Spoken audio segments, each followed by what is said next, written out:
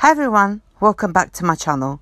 If you're new here, my name is Fabia and today I'm doing a update on the click and grow from last week's video. If you haven't watched it, I'll leave in the link in the description down below so you can check that out, how I set it all up and stuff. But this is a just a photo of a few days old seeds. And now what you're looking at, it's 1 week worth of growth.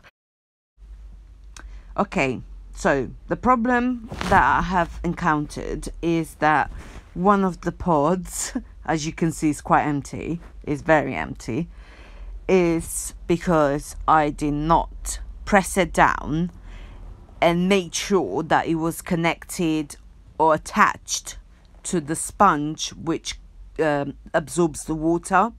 As I showed you in the previous video, there's a sponge underneath the pod, and so it was not connected and it wasn't sucking up the water, so the seeds were just there.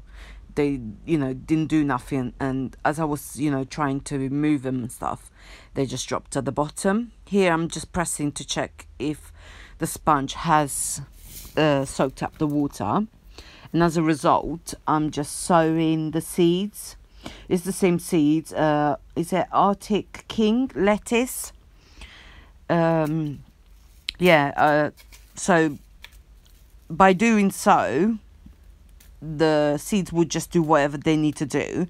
The roots will go down into the sponge towards the water, and the leaves would, grow towards the grow light.